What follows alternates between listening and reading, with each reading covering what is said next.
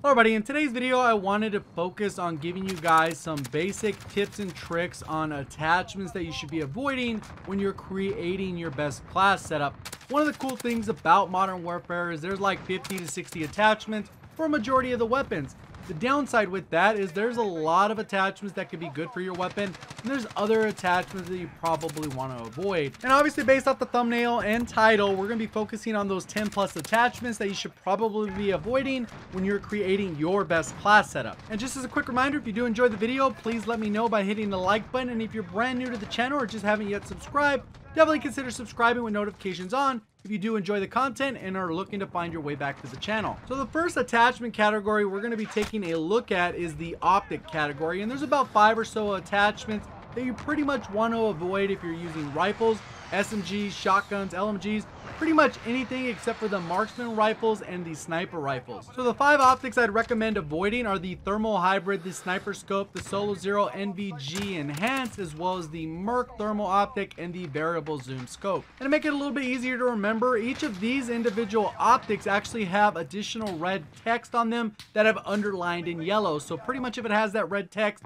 you should not be using it on anything other than a marksman rifle or a sniper rifle. And the main reason you want to avoid these specific attachments for the majority of the other weapons in the game is because they will slow down your aim down sight time significantly, and in some cases as much as 80 milliseconds, which is pretty significant when some weapons in this game kill in under 200 milliseconds. And probably one of the only exceptions to this is if you're going to use the M4 with those SOCOM rounds that's supposed to be treated more like a sniper rifle, then it'd make more sense to use these types of optics. But I've seen these optics used on all kinds of rifles and SMGs and even on some of the shotguns, which is just completely absurd when you're thinking about how you're going to use a particular weapon. It's just not the smartest move. And the next attachment category we're going to take a look at is the Underbarrel, and on the Underbarrel you can find the 40mm concussive, high explosive, incendiary, the flash grenade, the smoke screen, as well as the recon and the 12 gauge deputy. And luckily when it comes to these attachments, I think most people are already avoiding these because they understand that they're not all that great.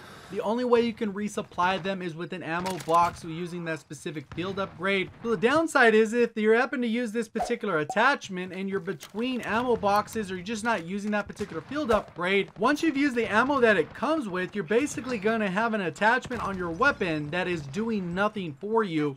And that is kind of a dumb idea when it comes to attachments, because you basically want every attachment on your weapon to help you in literally almost every gunfight. So that's why the desired traits when it comes to attachments are typically improved recoil stabilization, recoil control, range and general mobility through aim down sight speed, as well as sprint out time. And then basically you're applying those specific traits that are going to help that individual weapon the most. Obviously, if you have a low recoil weapon, you're probably going to avoid attachments that help you with recoil and spend most of the time focusing on range and mobility. The next attachment category we're going to talk about is the muzzle, and this actually brings us to probably one of the worst attachments in the entire game, and that is going to be the flash guard. And as you can see, the pro is that muzzle flash concealment, while that con is the lower bullet velocity. And it'd be different if one of the other pros was the tracers, like we're seeing with some of the other weapons that will actually remove the tracers so people don't see where your bullets are flying from, but you're not getting that.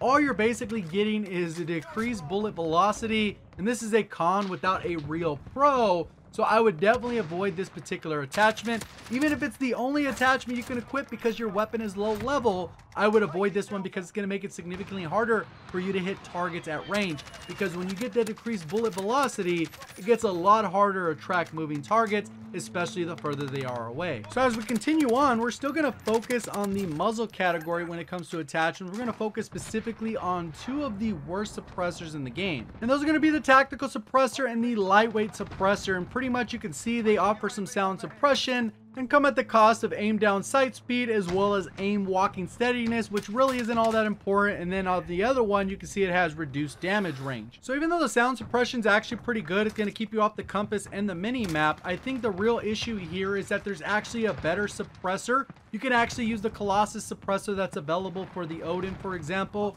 or you could just go ahead and run with the monolithic suppressor, which basically acts like that tactical suppressor, but it also gives you a little bit of extra range. So up to this point, we've already talked about some general weapon attachments kind of across the board for all the different various weapons. Now we're going to talk about some specific scenarios that I think a lot of people run into, and they just don't realize that they're making these individual mistakes. And generally what I end up seeing is people just were wasting their attachments on attachments that they do not need. So generally you see this in extremes on both ends of the spectrum. Weapons that have low recoil and then weapons that have high recoil. So in the case with weapons that don't have a ton of recoil, maybe putting on one attachment to kind of help with recoil stabilization or recoil control isn't all that bad. But you're going to see people stack attachments towards recoil on weapons that don't already have a ton of recoil. And that's just going to hurt their overall mobility. So in cases with a weapon that you know doesn't have a ton of recoil, what you should be focusing on is everything geared towards range and mobility so you can maximize the strengths of those weapons.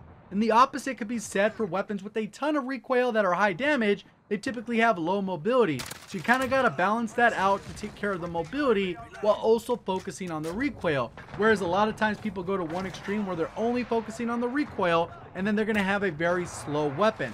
Or they go to the opposite and then they focus everything on mobility and then they can't hit their shot. So it's very important when you're taking somebody else's class setup or possibly using a blueprint that you're not making one of these mistakes, because not everything is set in stone to be perfect one way or the other. Sometimes attachments are very personal and individual and based off their individual skill. So those are the mistakes that I think people generally run into. I think I've covered a good amount in this video. I did want to kind of keep it short, so hopefully you did enjoy what you heard today. If you did, let me know by hitting the like button. If you're brand new to the channel or just haven't yet subscribed, definitely consider subscribing with notifications on to be able to find your way back for more Call of Duty content. Appreciate all the support on the channel. Thank you for watching. As always, have a great day.